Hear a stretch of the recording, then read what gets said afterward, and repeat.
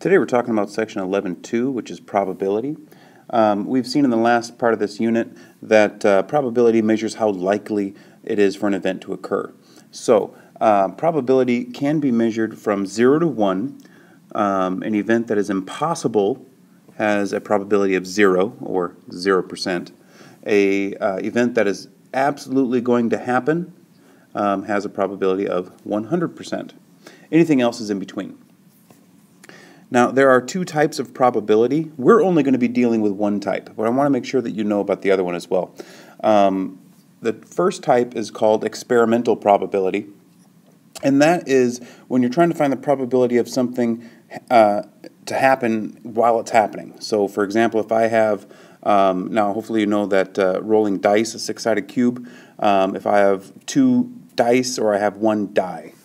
Okay, I have one die, I have two dice. Anyway, so if I'm rolling a die, and I'm trying to, say I roll the die and I get a 2, and then I roll again and I get a 3, and then I roll again and I get another 3, and I roll again and I get a 4. So if I'm rolling this dice and I'm recording the outcome, then I am finding the experimental probability of something happening. Okay? Whereas what we're actually going to calculate is we're going to calculate the theoretical probability. Okay? The experimental probability approaches the theoretical probability. Okay? It approaches the theoretical probability. If we, I only recorded 4 times rolling the die. Well, what if I rolled the die 1,000 times, or 100,000 times, or 1,000,000 times, or 1,000,000,000 times, or whatever? That experimental probability would approach the theoretical. So we're going to calculate the theoretical probability. Now, the first thing we need to know in dealing with probability is what sample space is. And sample space is our possible outcomes. Okay, it's the set of all possible outcomes. So if you think of flipping a coin, okay, if we're flipping a two-sided, all coins are two-sided, of course. So if we're flipping a coin, then we have a sample space that involves heads and tails. Okay, don't tell me the sample space is 2. I agree that there are 2 things in your sample space, but your sample space isn't 2. Your sample space is heads and tails.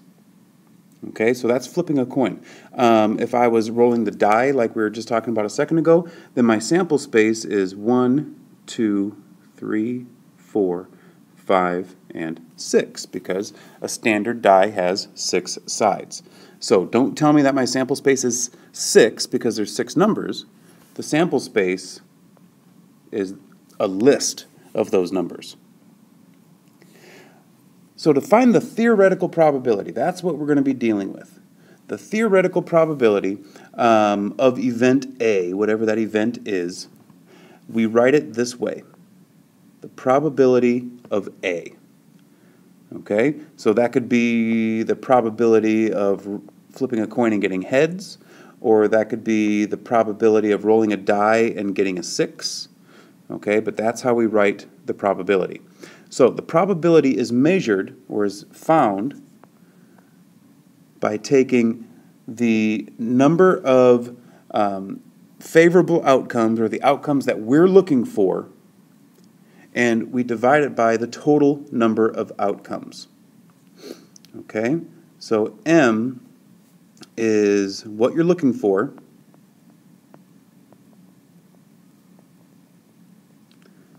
N is total number in sample space.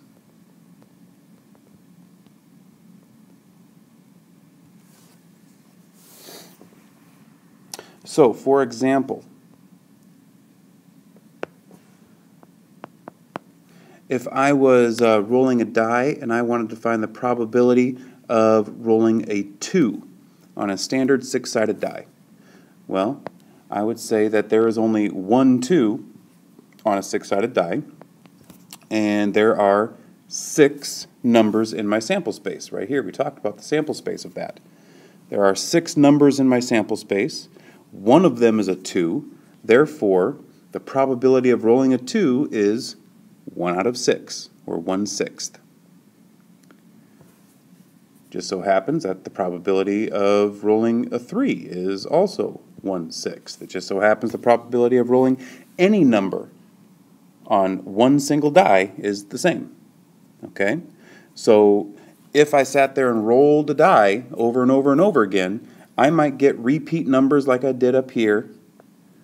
Okay? I might roll 5 5s in a row, but if I kept rolling that die over and over and over and over and over again, each number on that die would show up an equal number of times, because they all have the same probability of showing up. We're going to see in some of our problems what are called OR statements. OR statements. So it says when calculating an OR statement, you add the probability of each event together. So what if I wanted to find the probability of rolling a 2 or a 3? Well, we just said that the probability of rolling a 2 is 1/6, and the probability of rolling a 3 is 1/6. So therefore, we are going to add these together, which gives us 2/6, which reduces down to 1/3. So we have a probability of 1/3 to roll either a 2 or a 3 on a 6-sided die. Now the reason we add these together is because the 2 or the 3, those are the favorable outcomes. That's what we're looking for. Okay? And so out of our 6 options in our sample space, to go back up here to our sample space of that, out of our 6 options in our sample space, 2 of them are what we're looking for. So we have 2 items that we're looking for out of the 6 total items.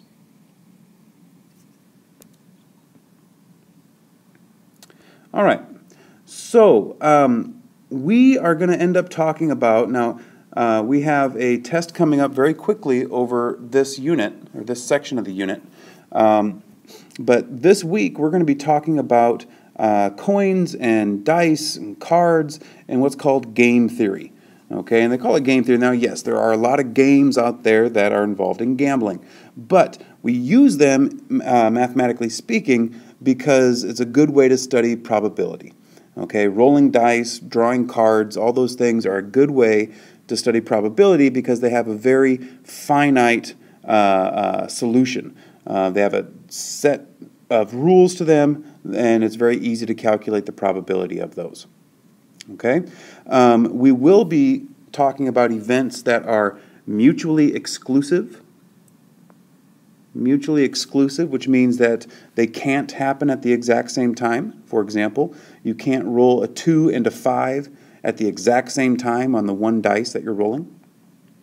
We're going to talk about events that are not mutually exclusive.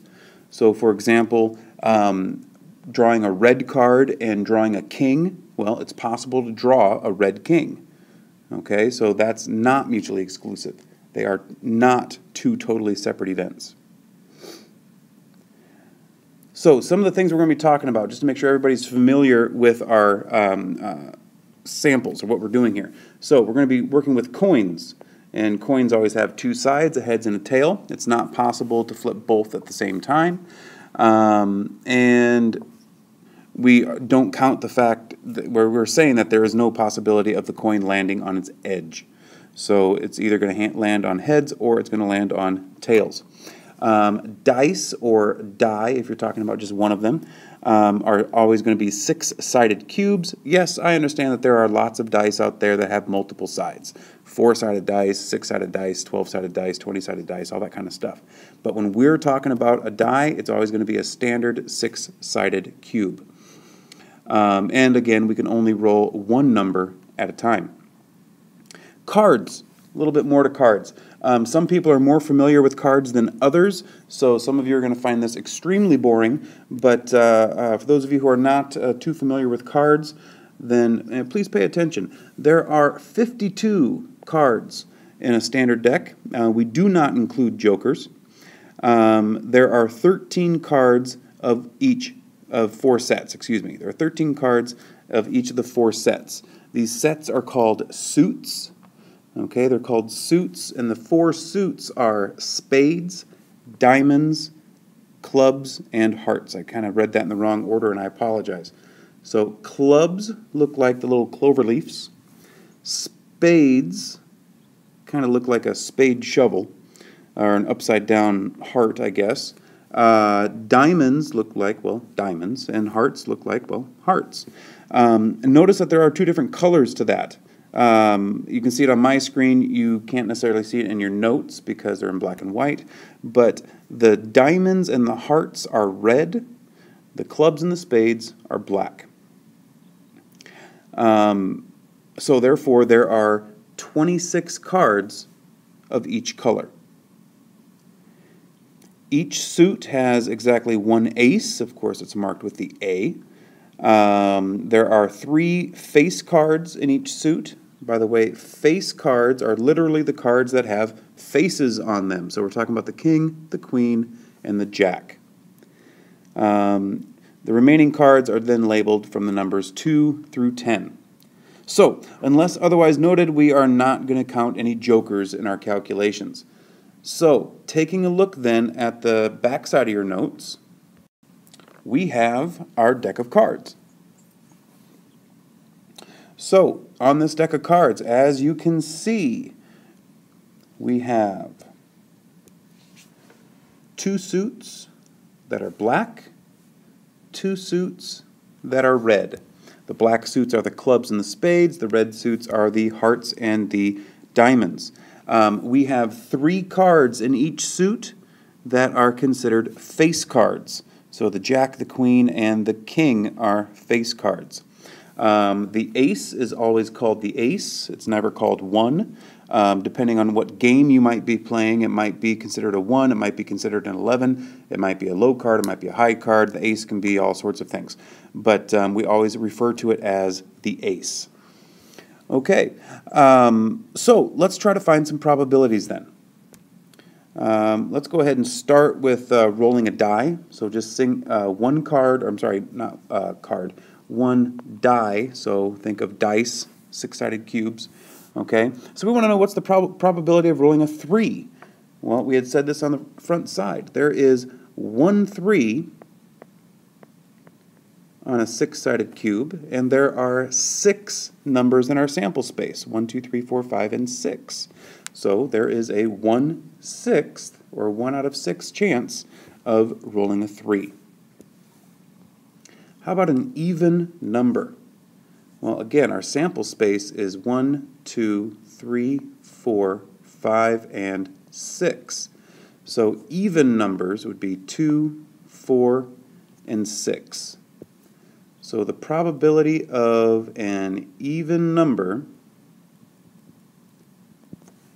there are 3 even numbers in our sample space, and there are 6 total numbers in our sample space. And so the probability is 1/2, 50%, or 1 out of 2.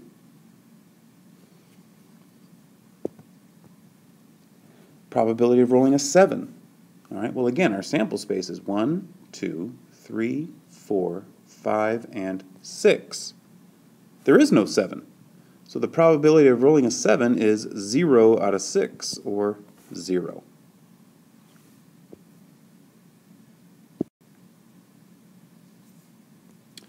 Let's talk about drawing a card, okay? So we're dealing with our standard deck of cards. If you take a look at the top of your notes, you have your deck of cards up there. Yours are in black and white, so if you want to label which ones are red, which ones are supposed to be black, that's fine. You know, however comfortable you are with the deck of cards, make those adjustments. So first off, we want to know, what is the probability of drawing a 7? Well, if we take a look in a standard deck of cards here, we have 4 7s. Okay, there are 4 7s in a deck of cards. So that means our favorable outcomes, what we're looking for are the 7s. There are 4 of them. The probability of drawing a 7 is going to be 4 out of, well, there are 52 cards. Oops. 52.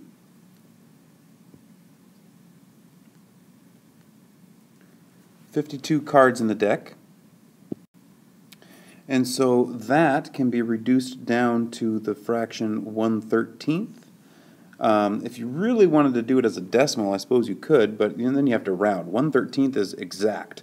It's approximately 0.077. I mean, I'm going to ask you to give it to me as a reduced fraction. So please don't give it to me as decimals. Reduce the fraction. All right, we want to know then what is the probability of drawing a face card. Well, drawing a face card, looking back at our deck of cards, again, there are 3 face cards in each suit, and since there's 4 suits, there are 12 face cards. So the probability of a face card is going to be 12 out of 52. And 12 over 52 can be reduced down to 3/13. All right, well, how about the probability of drawing a red card? Well, again, 2 of the suits are red. Okay, the hearts and the diamonds.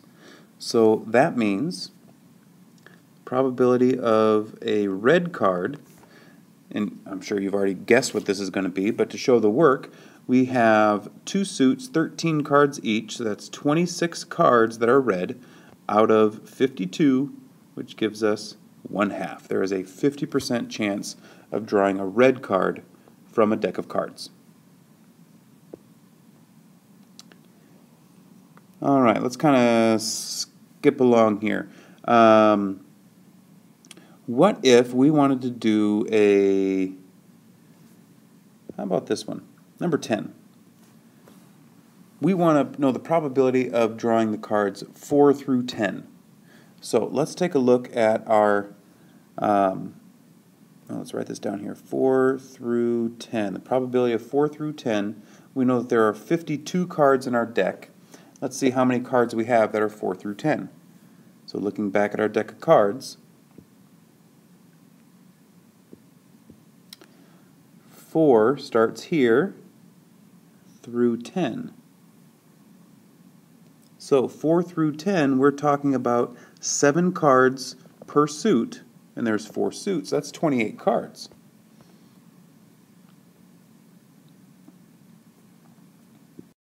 And 28 over 52, that reduces down to 13. Oops, excuse me. That is 7/13. Okay, now that would be different than a spade 2 through 6, because a spade 2 through 6 is only talking about the spades. Well, in the spades 2 through 6, then we only have 5 cards that we're talking about. So the probability of getting a spade 2 through 6 would be 5 out of 52. Oops, that's a 25, not a 52. Out of 52. Okay, fraction can't be reduced, so that would be your answer, 5 out of 52. All right, last example. What's the probability of drawing a red spade? Well, again, probability, let's call this RS for red spade, and we know there's 52 cards in the deck. Well, the spades are one of the black suits, so therefore there are no red spades. They're all black, so that means there is 0 out of 52, or 0 probability of drawing a red spade.